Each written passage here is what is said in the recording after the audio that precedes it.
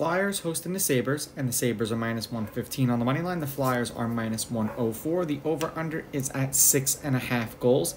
The Sabres, laying a goal and a half on the puck line, are +195, meaning if you bet them that way, they have to win this game by 2 goals or more, while the Flyers, getting a goal and a half on the puck line, are -240, meaning if you bet them that way, they win this game outright, you win. They lose by 1 goal, you win. The under is 6-3 in the Sabres' 9 games, and the under is 5-4 in the Flyers' 9 games. Now, thank you for everyone who has joined the Discord and who continues to join the Discord. If you've not done so yet, go to my website, rawsportstalk.com. Click on the membership tab. It is a paid membership, but it will give you access to my best bets and to my stats. The link is in my description and in my bio as well. Now, we're supposed to have Luukkonen and Carter and Hart, but neither one of the goalies have been confirmed yet for tomorrow. Head-to-head, the home team is 5-5. The Sabres are 6-4. The underdog is on a 3-game winning streak. The underdog is 6-4 on the money line, and the underdog getting a goal and a half on the puck line is 9-1.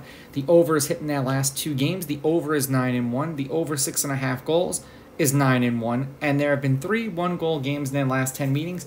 And let's see. None in the last 4 that they played against each other. They played each other twice last year.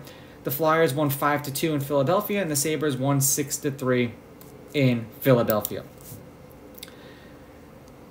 The Flyers, the Sabres beat the Avalanche 4-0, which was a surprise to me. Lost to the Devils 5-4, beat the Senators 6-4. So it just seems like they score sometimes. I guess they score in the games that you don't expect them to. I do like the Flyers in this one as a home underdog. I understand that they're on a 2-game losing streak and the Sabres are on a 1-game winning streak, but I'm going to roll with the home team here. I'm going to take the Flyers with the money line. I'm going to take the Flyers getting the goals, and I'm going to go over. And this is solely provided that they don't put that abomination in Ersin in net, because if they do, then go run screaming. These are just my picks. If you disagree, please go with your gut, and please bet responsibly.